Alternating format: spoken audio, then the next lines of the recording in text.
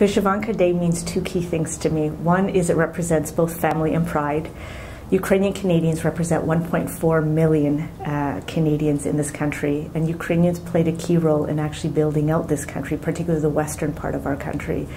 And it's very much part of what makes diversity so strong in Canada. The second thing is Ukraine.